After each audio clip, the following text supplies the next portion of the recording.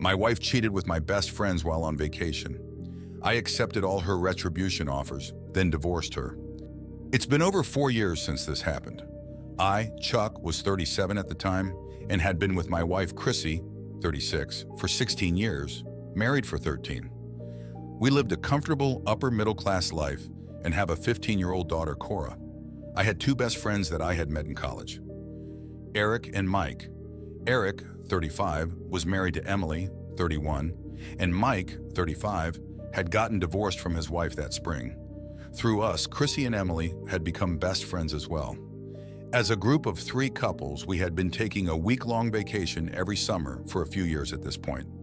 Everything was booked and ready when I broke my ankle 3 days before our flight date. I decided to not go on the trip as 1, I was to be non-weight bearing for 16 weeks, 2, my meds made me extremely tired and sleepy, and 3, I just didn't want to be a burden to everyone else's fun.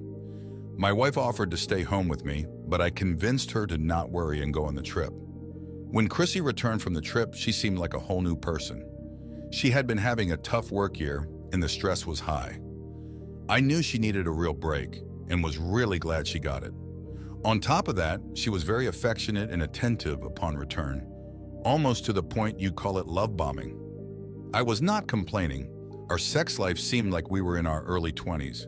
I chalked it up to guilt over leaving me behind and just the overall rest from the trip itself. Fast forward to a couple weeks after Thanksgiving. All had been going well.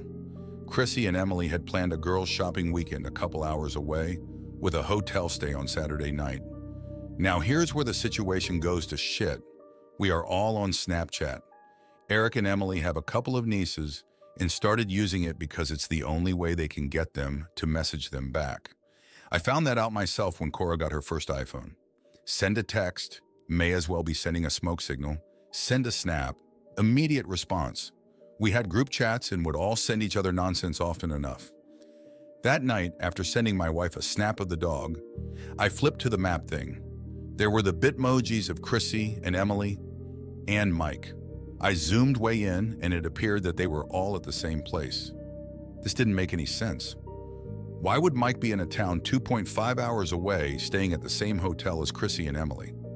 My mind went immediately to the worst-case scenario. I tried calling Chrissy at that point but got no answer. I called again, then again. After the 4th call, I grabbed my keys and was about to start driving that way.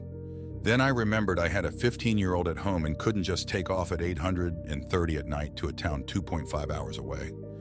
I relaxed for a moment and began to think. Eric's wife was also there. Maybe he knows something. I called Eric and he picked up. I told him about the snap map. It was weird though because he didn't seem surprised or concerned, which momentarily relaxed me. Maybe I just missed something. That's when Eric verified my worst nightmares. He said, he knows they are all there. Emily and Mike finally convinced Chrissy to have another threesome with them. Another? WTF? I felt the room spin at that moment. My heart sank into my feet. I snapped to after a few moments and told Eric, you better fucking tell me everything right now. Eric, sounding defeated, said, I will. It started with a vacation back in July. The trip was basically 5 days after you subtract the travel days on the front and end of the trip. The first day was largely just a chill day around the pool at the Airbnb. It was day 2 when things started to happen. I knew a full outing had been planned that day. Without their spouses, Mike and Chrissy kind of naturally paired off, seeing as they were with a married couple. It all seemed innocent enough and just friendly. However, Eric noted they seemed to get more comfortable with each other as the day went on. That night was a pretty heavy drinking night with dinner back at the B&B. The drinking continued through dinner and after. Emily noticed how much flirtier and closer Chrissy and Mike were getting. After a while, Eric and Emily went to their room and left Mike and Chrissy alone. After about an hour, Emily decided to quietly venture out to see what became of them. She went by Chrissy's room, only to find she wasn't there. She then crept up to Mike's room to hear the clear, distinct sounds of sex between 2 drunk people trying to keep it down. Emily came back to the room and told Eric what was going on. I interrupted him at this point and said, how could she just let this happen? You said she noticed them getting like this during dinner. Why didn't she pull Chrissy aside and intervene?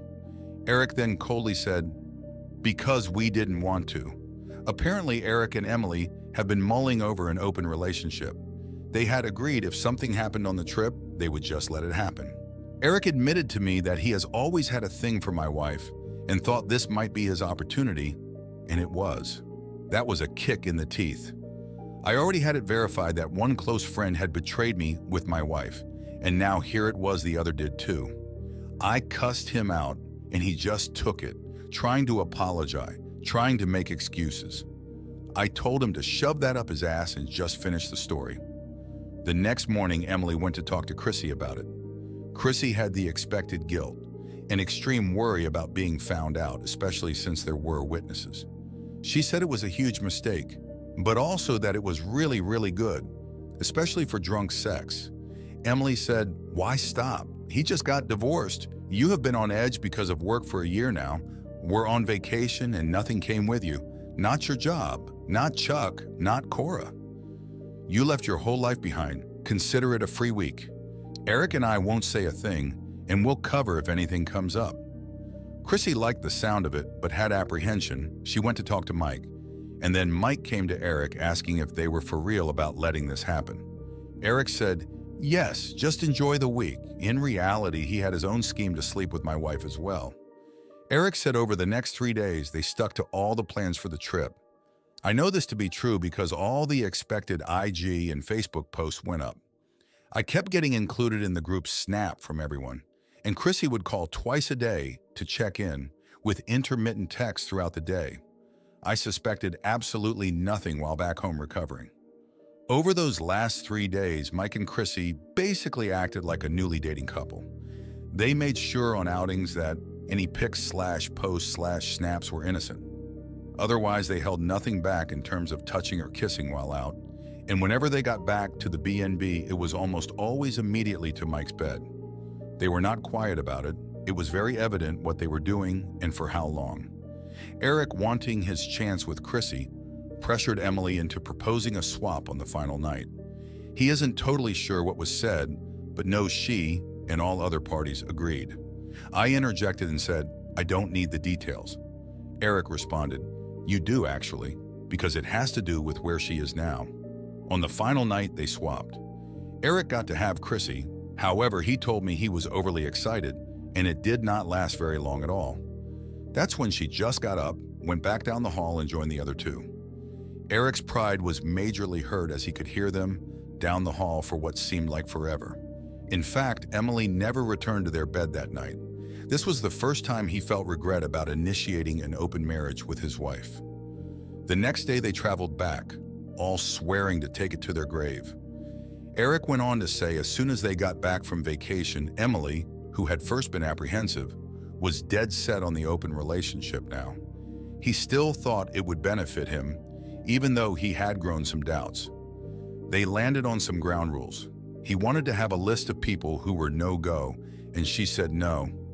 This was about being open sexually, and they couldn't do that if people were off limits.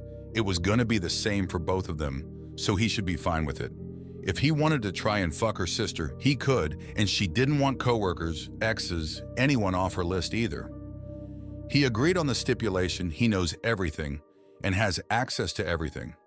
Neither of them liked the other's demands, but ended up agreeing to them. He told me they each made videos with the other, stating they were agreeing to this arrangement, so the other couldn't use it against them if they ever divorced. I was sitting there thinking, this guy is a total fucking idiot.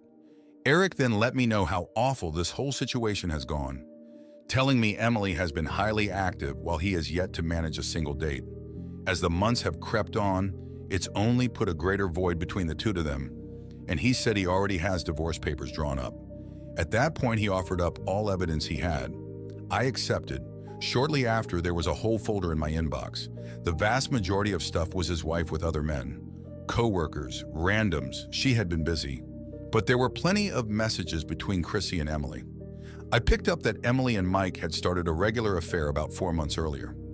About 1 month ago, the conversation of the threesome started. That whole time after the vacation, Chrissy had been really good to me and seemed much happier than before. In the beginning of the convo, she stuck to the idea that what happened on vacation was it. It was vacation from reality, and now it was over and life would just go on like normal. About 2 weeks ago, she started to show some interest at Emily's encouragement for a repeat of that final vacation day. This is when Mike entered the conversation too. Chrissy agrees at this point, and the plan comes to be. In addition, Eric had photos of Chrissy and Mike kissing and a recording of him having sex with her. The son of a bitch had sneakily recorded it. Not the best quality vid, but he did manage to get a clear shot of her face and tattoo. I thanked him for the evidence. He tried to apologize again. Then I told him he was a piece of shit and he better never contact me again. With the whole betrayal now out in the open, it was time to turn my attention back to my wife. Subscribe for part 2.